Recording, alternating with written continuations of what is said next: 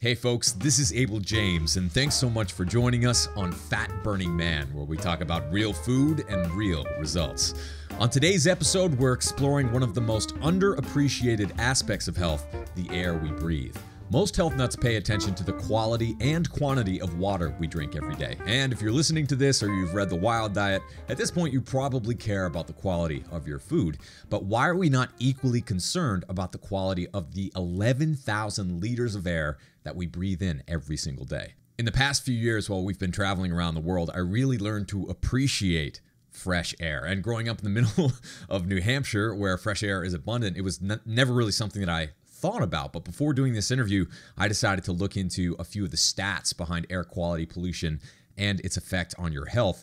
And so I was surprised to learn that every single year, more than 8 million people worldwide die from air pollution. And the effects of air pollution definitely aren't new. It's something we've been struggling with for a long time. In 1952, the Great Smog of London killed more than 4,000 people from pollutants released by factories and fireplaces. A few years before that, in 1948, severe industrial air pollution created a deadly smog that asphyxiated 20 people in Donora, Pennsylvania, and made 7,000 more sick. But most people don't realize that indoor air is actually worse. It can be 10 times more polluted than ambient air, and we spend more than 90% of our time indoors. Air pollution can also have a devastating effect on children, preventing the development of their lungs and brain. A new study looks at how unborn children exposed to high level of pollutants in car exhaust are 5 times more likely to develop an attention disorder by age 9. So it's actually linked to brain health as well. Air pollution can also accelerate aging. Procter & Gamble recently released a report indicating that polluted air can contain over 200 chemicals that age the skin. In a recent study on women's health, air pollution from city life added as much as 10% to perceived aging. So in this episode of Fat Burning Man, we'll show you a remarkable method a CEO and environmentalist from India uses to improve the quality of our air. And it's something you can do at home as well. But before we get to the show, I want to congratulate all of you out there who joined us in the Wild Diet 30-Day Challenge. We had more than 2,000 people from more than 20 countries join our challenge in the Fat Burning Tribe group online. Here's a success story I'd like to share with you that just came in from one of our tribe members, Abel. I wanted to share my progress after 1 month on the Wild Diet Challenge. I lost 17 pounds and several inches, going from a tight size 18 to 20 to a size 14. I saw my IBS symptoms completely disappear, as well as a constant abdominal pain that had plagued me for nearly 3 years. Skin redness and rashes that had bothered me for years disappeared. I was glowing.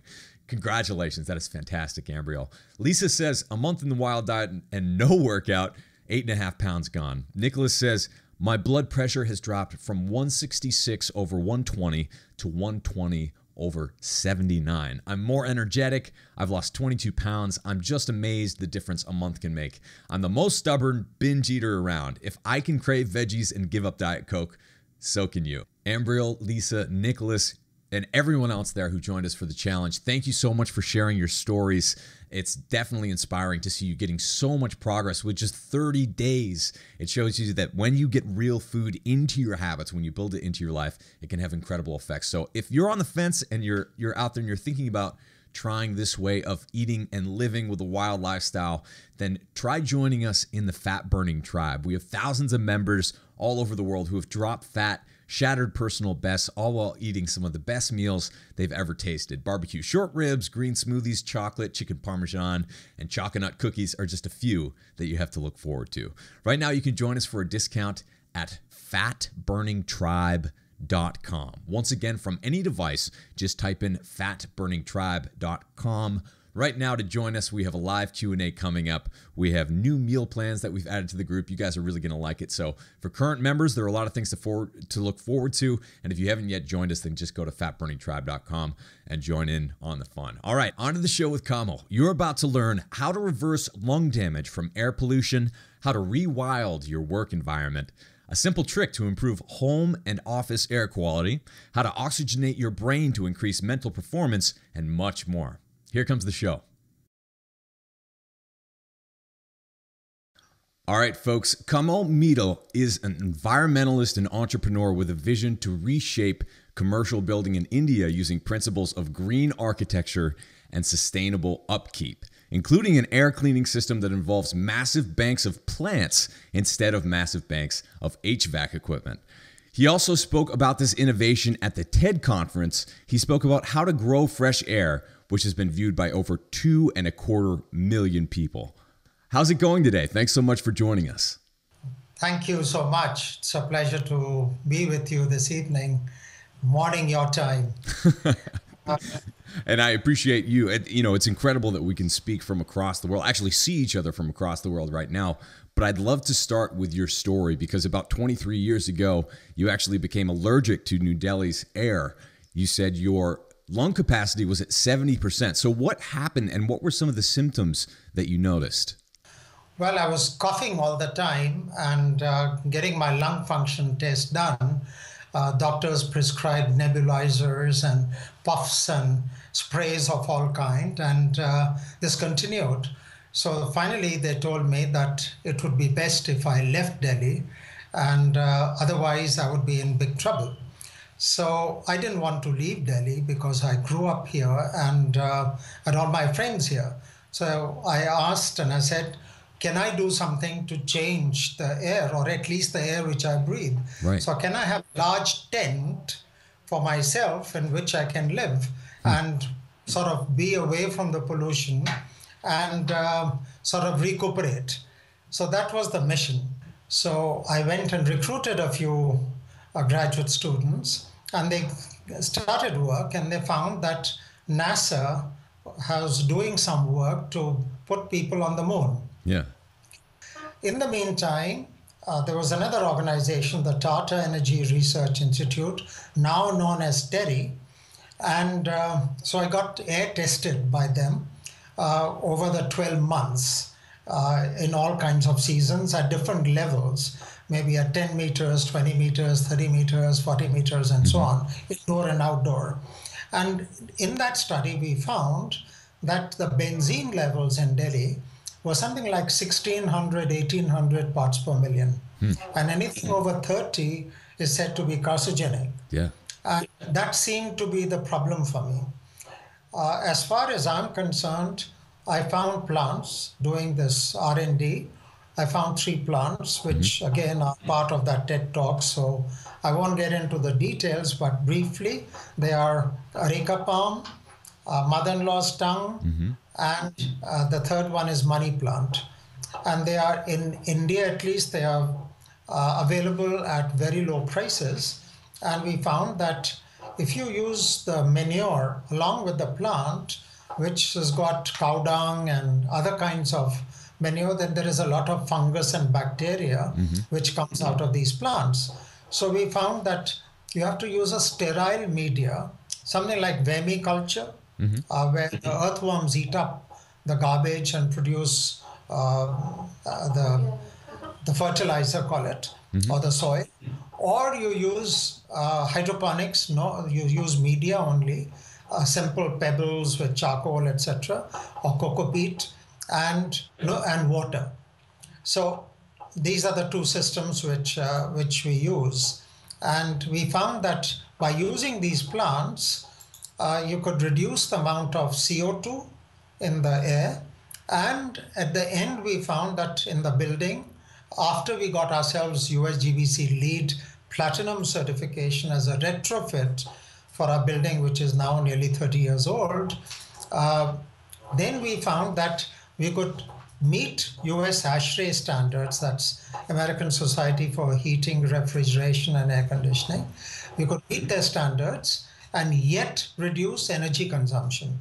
That's incredible. So let's talk a little bit about the importance of this for health and also for improving cognition, as it turns out. You forwarded me a study today that I found just fascinating. Can we talk a little bit about the effects of the air that you breathe, either for better or worse, especially when you're indoors?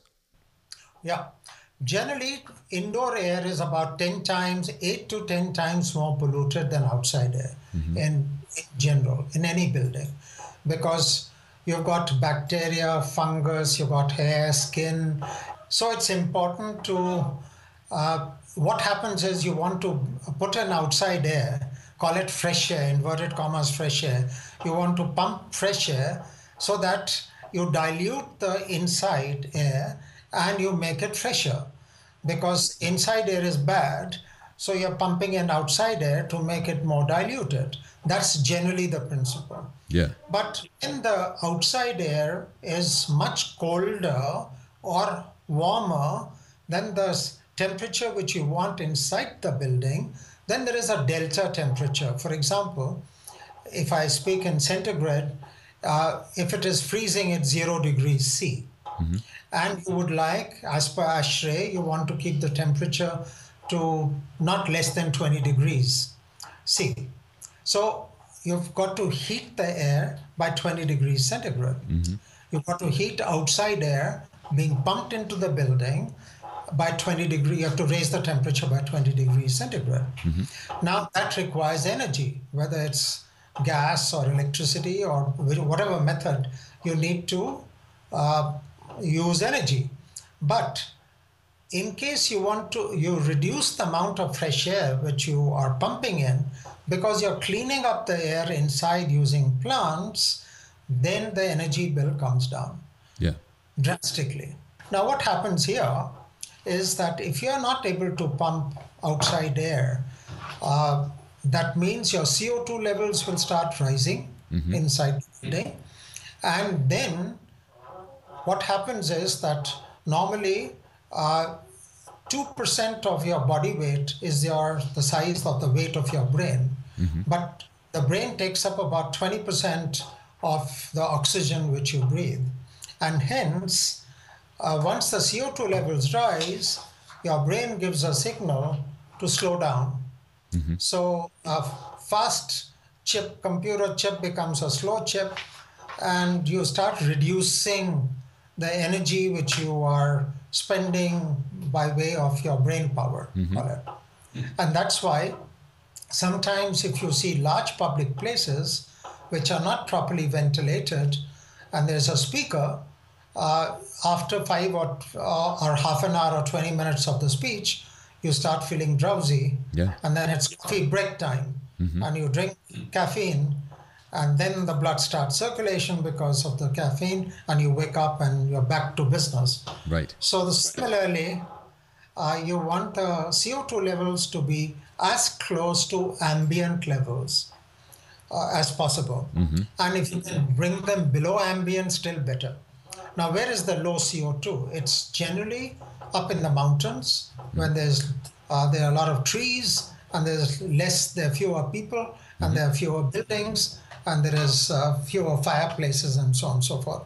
So in buildings, we find that if you wish to have a healthy building, you need to either grow oxygen inside the building. The only other place which I know where the CO2 levels are perhaps lower than ambient, like we have in our building in Delhi at the Bharatpur Business Center, and people can experience it. We have a restaurant on the ground floor, and people can walk in and experience this, and we have an online monitor showing the CO2 levels inside and outside. Very cool. So you can actually see that the numbers are lower inside. And the only other place which I know of is perhaps casinos in Las Vegas, where they actually pump oxygen so that you can drink a lot and you can keep awake all night. So this is absolutely fascinating. I think a lot of people don't realize that having plants in your house, really, it's an active part of being healthier. And I think, a lot of people, especially in offices, they'll have fake plants, which are releasing more VOCs and more chemicals into the atmosphere. But obviously, fake plants aren't great. There are some specifically that you mentioned earlier that can really help with breathing. But will any plants help? Should people just tend to try to bring a little bit more nature into their homes? What do you recommend for people just getting started with this? There is a NASA study out by Bill Wolverton, which lists out a very large number of plants. And the 3 plants which I found also are in his list. So the plants which I chose were those plants which did their job better than others among the plants which I tested. And that is, and there were, so we did a detailed calculation of how many plants, how high, and so on and so forth. So I got the numbers right for keeping you alive and healthy. There are many other plants. Every plant produces oxygen and converts CO2 into oxygen during the day. But there are very few camp plants which do this, call it chemical synthesis at night when it's dark. And these are very few plants. There are not that many plants. And mother-in-law's tongue is Sansevieria, that does it very effectively. And it's very hardy, it's easy to maintain. So from all perspectives, there are many other plants, but these three plants are inexpensive and they work. So that's what I've been using for the last 20 years. And I've not tried to find new plants. There was no real reason for doing it because all the other plants are more expensive here and harder to maintain. Right. So when you walk into your building or when you walk into a particular room, can you describe what it looks like? How many plants are there? In office buildings, we found that money plant seems to be the best plant for this purpose because it removes basically formaldehyde. And formaldehyde in offices is high because of polish and carpets and all the cleaning stuff and things. But in our building, we also make sure that we use zero VOC paints, lead-free paints. Our carpet is zero VOC carpet. They're all Green Guard certified products which we use. And even the cleaning chemicals are Green Guard certified so that we make sure that there are no volatile chemicals coming out from the washing system. Or the paper towels are also such that they don't have formaldehyde and so on. So we encourage that. Then we encourage people not to wear perfume. Really? That's VOCs. But it's so interesting because you've set it up so intentionally, and it seems like it's not just improving the air for the people who are working there, but also improving the habits, right? People really, if you want to focus on your health, you shouldn't be eating at your desk anyway. You should be intentionally living the healthiest life you can, and that means being very focused and doing one thing at a time, focusing on your attention. But I think for a lot of people who work in office buildings now, they're used to getting headaches, brain fog, and eye irritation, but they might not realize that it is coming from the air itself. So do you see your building as a template that could basically be expanded and is the future of green building? Absolutely. In fact, my view is that green buildings, certified green buildings like we are, a USGBC LEED Platinum building, is like getting a high school degree. And if you really want to do graduation, then you've got to get yourself certified for wellness. USGBC now is doing a certification for WELL, W-E-L-L. And that takes care of mind, comfort, fitness, light, nourishment, water, and air. And there are standards for each one of these. So when you look at a holistic approach to life, you make sure, like Bhutan, which is a country, measures gross national happiness. Right. So how can you measure the gross national happiness or wellness of customers or clients or occupants? And at the same time, you make them more productive, healthy, and for the CFO, you're saving money.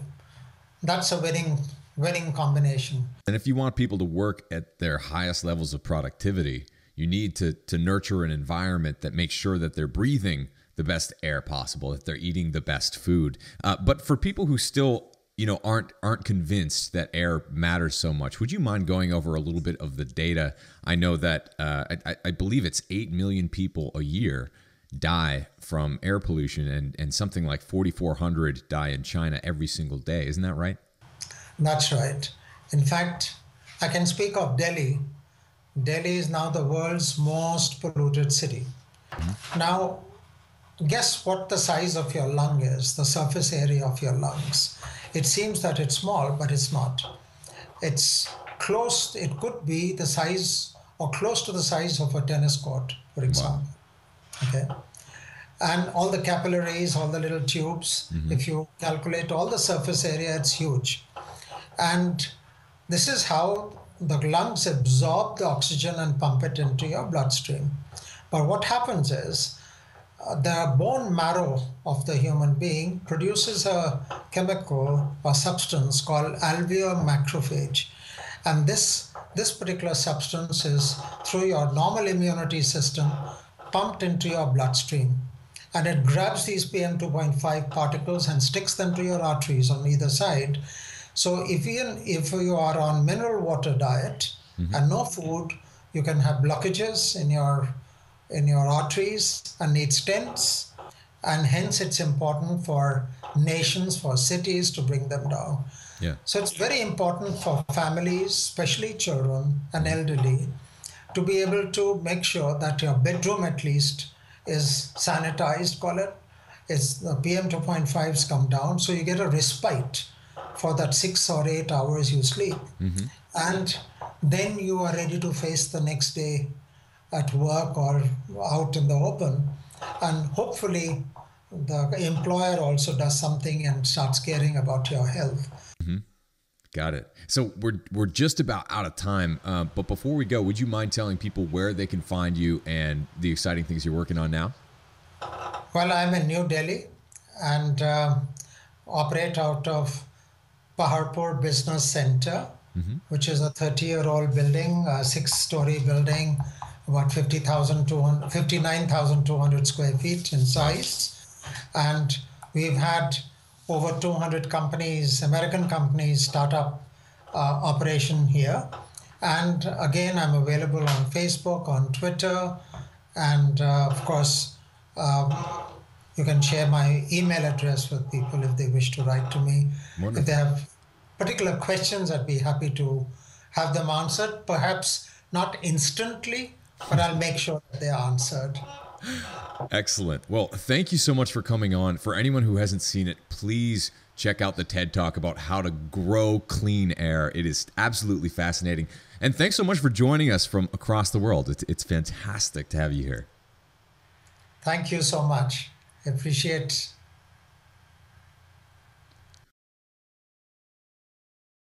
Thanks again for listening to Fat Burning Man. Don't forget, before you go, check out fatburningtribe.com. If you have a question for me that you want answered about how to improve your performance, what to eat for dinner, how to drop fat quickly, how to improve your overall health, or anything else, we answer all of your questions there. So quickly, you can get the first month for just $1 for a limited time.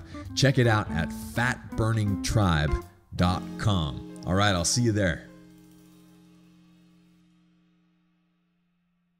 Thank you so much for joining us on this episode of Fat Burning Man. If you liked it, don't forget to hit the subscribe button on iTunes, Stitcher, YouTube, the podcast app, or wherever else you might be listening to or watching this show.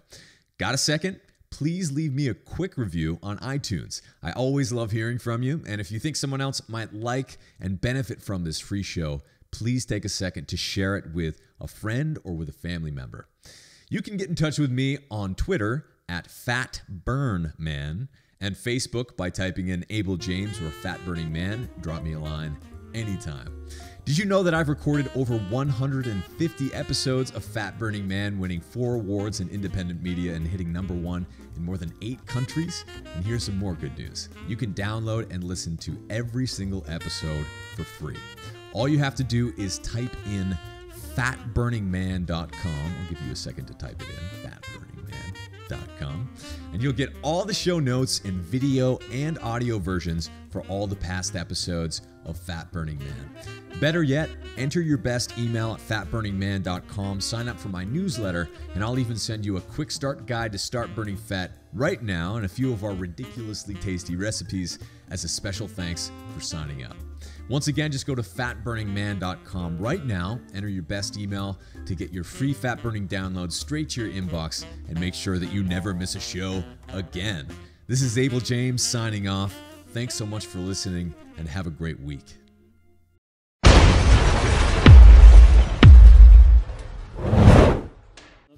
And especially if you're an injured athlete or an injured person just from sitting in your chair all day, you need to invest in sleep. And that's going to create the balance not only in the mind, but in the body. So everything we work on or everything you work on with your clientele, if they're not planting those seeds in bed,